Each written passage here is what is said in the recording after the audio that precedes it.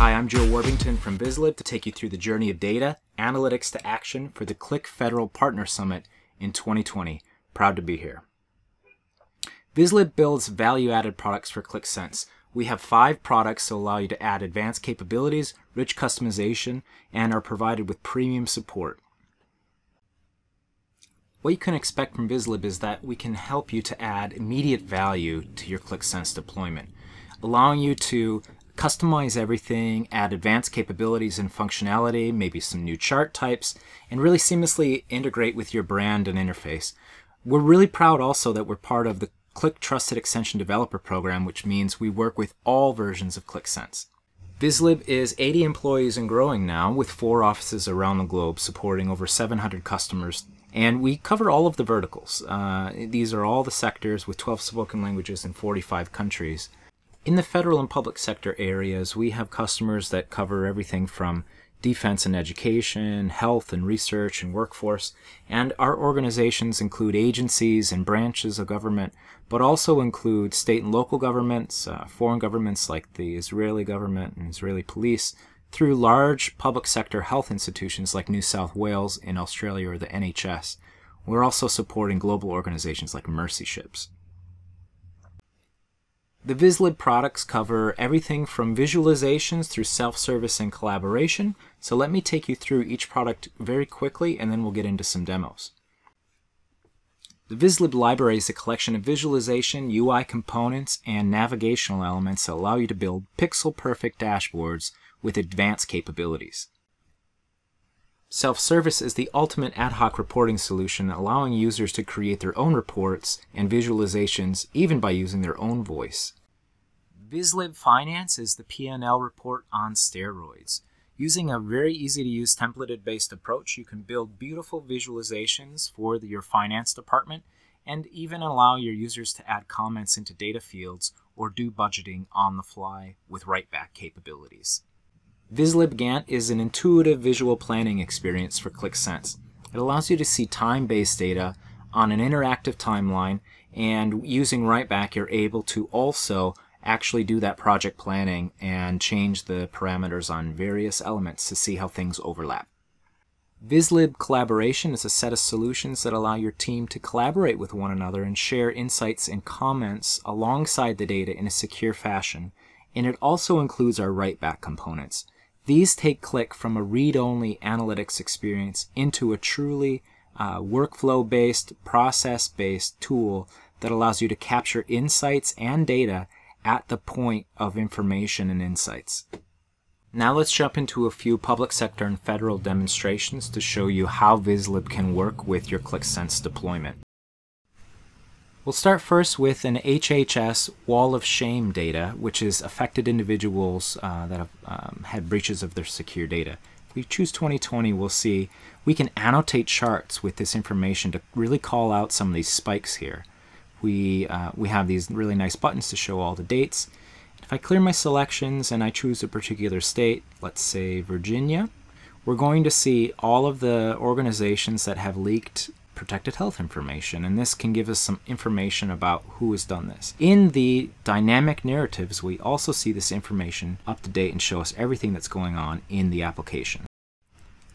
Let's switch gears over to an FDA type of use case, clinical trials from clinicaltrials.gov. What we see is a list of studies that have achieved certain phases for COVID-19 medications and vaccinations. We're going to choose a couple of different statuses to see the visual information up to date. And what you can see is a very unique experience and interface for Qlik Sense.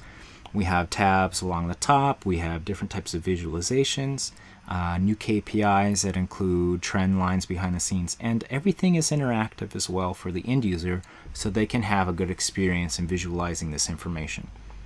We'll hop over to the Gantt, and what we'll see is the listing of all the studies, when they're supposed to start and when their anticipated completion date is. And if I pick one, let's say these completed studies for phase 3 in COVID, maybe I want to share this insight. So I'm going to use Vizlib Collaboration, Teamwork, and I'm going to tell my teammates that we should review these 4 studies. Once I share that insight, it's tied to the data in my selections. If I have the ability to, I can share this securely through secured email, through Slack, or through Microsoft Teams with my teammates. Again, all secured. Or I can review previous comments that have been made about this application. And if I see this one from Adrian here, he wants me to review this particular study.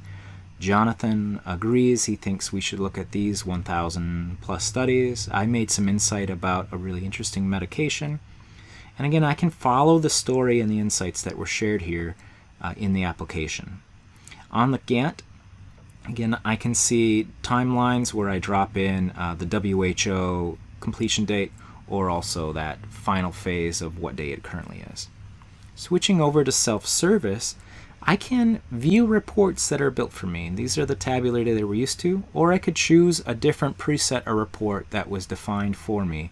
Let's say this particular one here.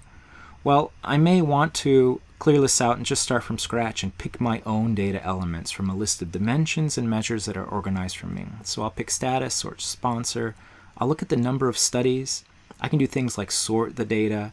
I can pull in maybe some additional details or data elements like the baseline and enrollment, and look at this at my own view, my own slice of the data, but it's all trusted because we're using Qlik and the governed data models.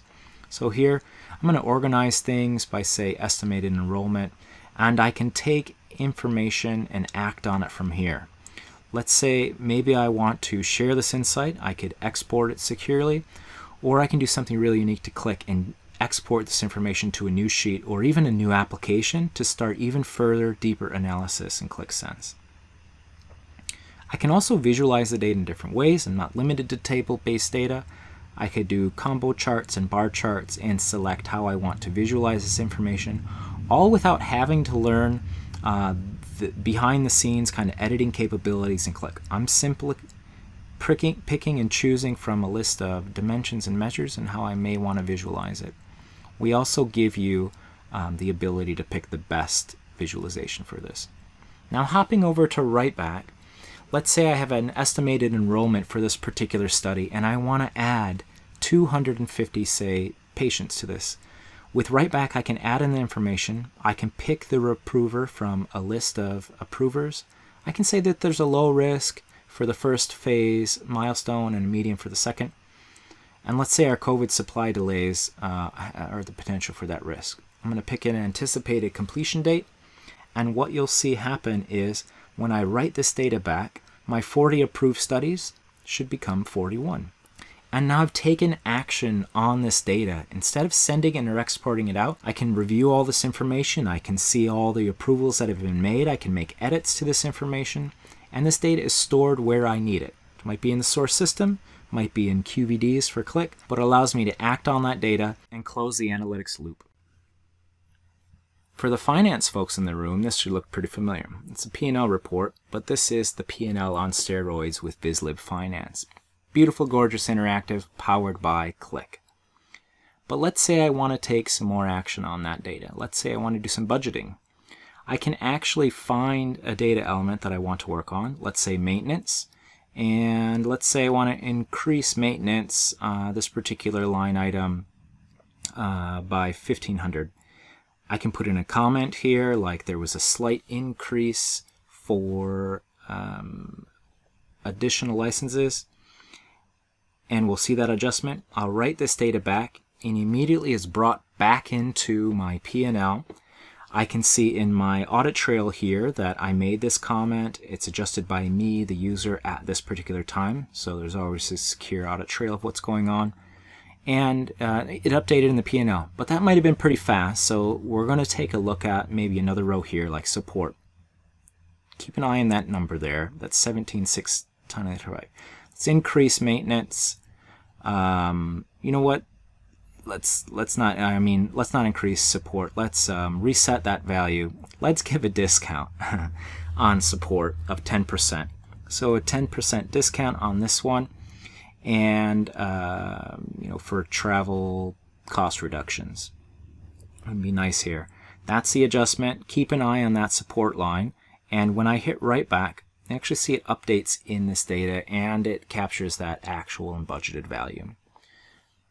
So we can not only do the budgeted side, but maybe we want to change our chart of accounts. We can do things like rename the rows and mapping, and this is all stuff that your finance team would love to do, but often has to ask IT to do. So here they can map those accounts and have complete control over the finance report. So I wanted to go back to the visual side and note that we not only have a dark mode, we also have a Tony Stark mode. There is an endless possibility of things that you can do with Vizlib visually, and this is just a quick showcase of this. Everything is interactive, it's powered by the Qlik engine, and it gives you the capabilities to build the visualizations you need to engage your users, to bring people into the fold, share those insights, and we might as well have a little bit of creativity going on. This isn't just simple ones and zeros. So there you go. And there you have it. The ability to add more with Vizlib is something that I showcased across a number of those applications, helping you to drive more adoption of your analytics, build those dashboards that are customized and branded to your themes and requirements, improve the agility and speed of your team members for building reports and visualizations and getting data out, and then ultimately empowering your users so that they can use data to take action. So you can learn more and get started at vizlib.com. We look forward to working with all of your organizations, and have a great day. Thank you.